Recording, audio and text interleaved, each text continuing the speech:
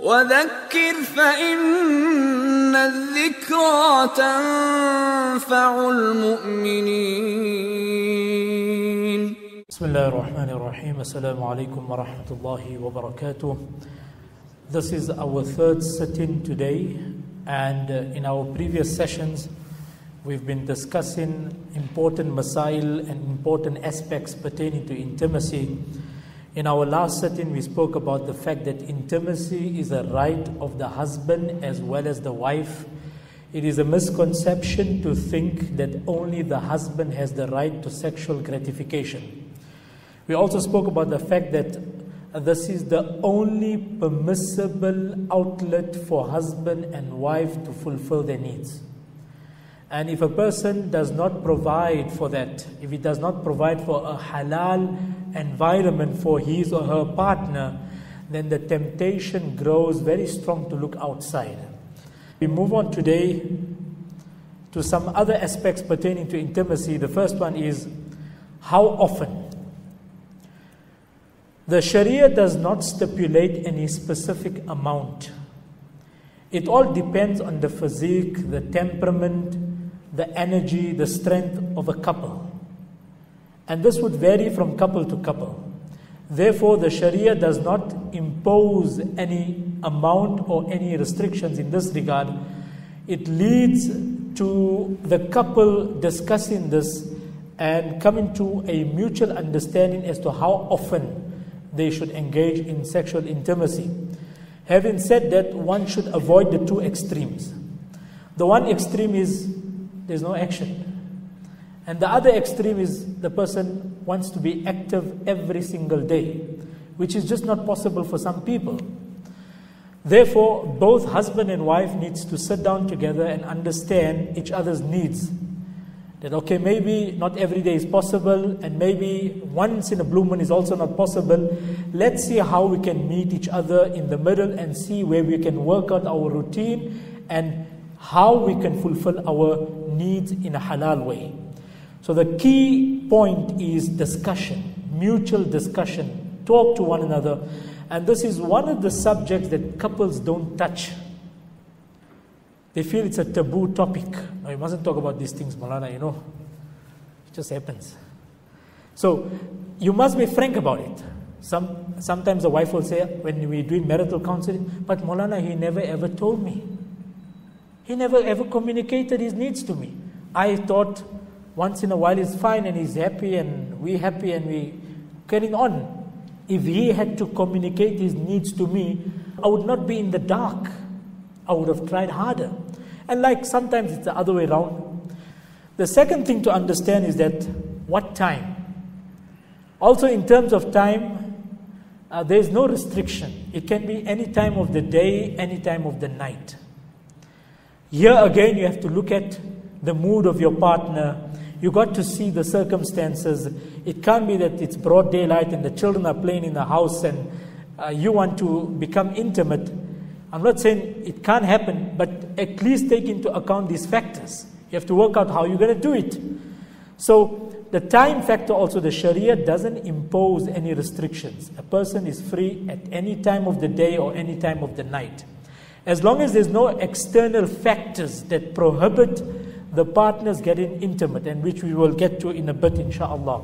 So as far as how often, as far as the frequency is concerned, no restrictions. As far as which time of the day, no restrictions. What we do glean from the sunnah is that Aisha radiallahu ta'ala anha says that the Nabi of Allah would spend the night, he would divide his nights into different portions where he would sleep, where he would wake up, read tahajjud, and then towards the end of the night, after completing his ibadah, she says if the Prophet of Allah had a need, he would come and fulfill his need. So from here, the scholars deduce a number of points. One is that at this time of the night, you are fully rested.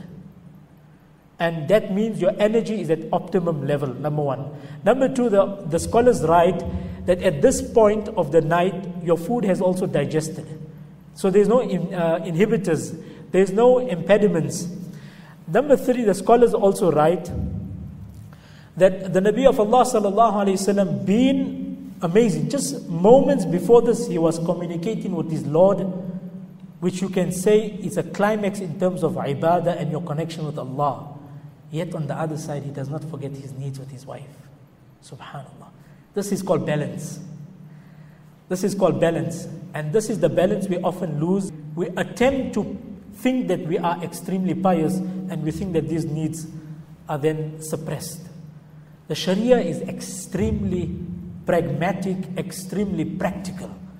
It doesn't deny your spiritual needs, it doesn't deny your physical needs. Subhanallah, what a beautiful religion Allah has blessed us with. Now also we look at some other miscellaneous aspects. For example, I said no external factor should be there to prohibit the actual intimacy or the encounter. Very often people ask, Maulana, if my wife is pregnant 7 months, 6 months, 8 months, can we have relations? So a Sahabi came to the Nabi of Allah sallallahu alayhi wasallam and he said, Inni a'azilu an imra'ati. O Nabi of Allah, I have separated our sleeping places. I don't come close to my wife and I don't get intimate with her. So the Nabi of Allah asked him, Lima taf'alu dhalik? Why do you do so? So the Sahabi gave the explanation, فَقَالَ الرَّجُلُ أُشْفِقُ عَلَى وَلَدِهَا أَوْ عَلَى أَوْلَادِهَا. So he said, O Nabi of Allah, I'm taking into account my wife is pregnant and she's going to be giving birth in a month or two, so I don't want to make it complicated for her. So the Nabi of Allah replied to him, لَوْ كَانَ ذَلِكَ ضَارًّا ضَرَّ فَارِسَ وَالرُّومِ. If that was the case, my Sahabi, then this practice would have harmed the children of the Persians and the Romans. Meaning there were two civilizations in the time of the Prophet ﷺ. One was the Romans and one was the Persians. They were the dominant forces of the time. And the Nabi of Allah is saying, experience has it that these people are intimate with their partners even during the pregnancy period and even towards the end. And we haven't witnessed any complications on the mother's side or on the child's part. Therefore, from experience, we can say that there's no impediments. You can still have relations with your partner. The other aspect is that relations during breastfeeding period. So the Nabi of Allah sallallahu alaihi wasallam said, لَقَدْ هَمَمْتُ أَنْ أَنْهَى عَنِ الْغِيلَةِ حَتَّى ذَكَرْتُ أَنَّ الرُّومَ وَفَارِسَ يَصْنَعُونَ ذَلِكَ فَلَا يَضُرُّ أَوْلَادَهُمْ. He said, I intended to make intimacy haram for my ummah whilst the wife is in her breastfeeding period. But then he said, I looked at the Persians and the Romans again, and I saw that they are breastfeeding their children and the husbands are becoming intimate with their wives, and from experience we see nothing wrong happening. Therefore the Nabi of Allah said, it is permissible for you to even have relations. Once your wife has completed her nifas, her postnatal bleeding, you are allowed to have intimate relations with your partner. Moving on further, sexual relations during menstruation is haram. It's not permissible. The Qur'an categorically mentions, وَيَسْأَلُونَكَ عَنِ الْمَحِيضِ قُلْ هُوَ أَذًى فَاعْتَزِلُوا النِّسَاءَ فِي الْمَحِيضِ وَلَا تَقْرَبُوهُنَّ حَتَّى يَطْهُرْنَ. The Qur'an says that, O Muhammad sallallahu alayhi wasallam, the companions are asking you, what is the ruling regarding women folk when they are in their menses? So Allah sent down revelation, قُلْ هُوَ أَذًى فَاعْتَزِلُوا النِّسَاءَ.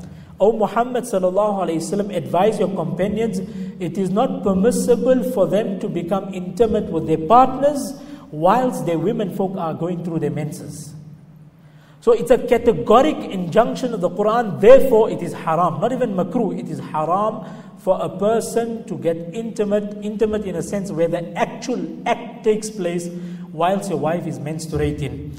To the extent that the ulama write that if a person engages in sexual intimacy intentionally by disregarding this law of Allah, according to ulama, he even becomes a kafir. So one is a person who happened to end up doing the act where he couldn't control himself, but he's regretful, he's remorseful, he is aware that what he has done is wrong. So for that person, for him is tawbah. But for the person who says, no, you know what, you don't have to worry about this ruling, there's no need to follow this injunction, we're going to carry on with what we want, then that leads you to the border of kufr. And in certain cases, ulama say it's even kufr itself. Because of the hadith of the Prophet sallallahu alaihi wasallam, "Man ata ha'idan aw imra'atan fi duburiha aw kahinan faqad kafara bima anzala Allahu ala Muhammad sallallahu alaihi wasallam." He who has relations with his wife while she is in her menses, or enters from the rear, or goes to a fortune teller, he has indeed made kufr for that which Muhammad sallallahu alaihi wasallam has come with. Now, if a person happened to cross the boundaries and he had relations, and the ulama mentions that he should do two things. One is he should make sincere tawbah, and number two, he should give sadaqah. فَلْيَتَصَدَّقْ بِنِصْفِ دِينَارٍ. He should give out some sadaqah, some charity as an atonement for the sin. But do not disregard the sin. Do not disregard the sin and it's not serious. That is the worst state to be in as far as iman is concerned. May Allah protect us all. Now, as far as intimacy is concerned, we must understand that it is permissible for a husband to be intimate with his wife in certain aspects, but not in certain aspects, while she is in her haid. For example, Aisha radiallahu ta'ala anha says, كان إحدانا إذا كانت حائضا أمرها رسول الله صلى الله عليه وسلم فلتأتزر بإزار ثم يباشرها. The Nabi of Allah صلى الله عليه وسلم would say to us, meaning one of us, referring to the wives, that when we are in our menses, the Nabi of Allah would say that cover the portion from the navel till below the knees with a cloth, with some barrier, and then he would get intimate with us. So here is a ruling that the ulama deduce from this hadith, that it is permissible for the husband and wife to be intimate, but it is not permissible for the actual penetration to take place. So if, for example, there's some barrier that is there between the person and the partner, then a person can still derive pleasure from above the navel and below the knees. It's totally fine. Nothing wrong at all.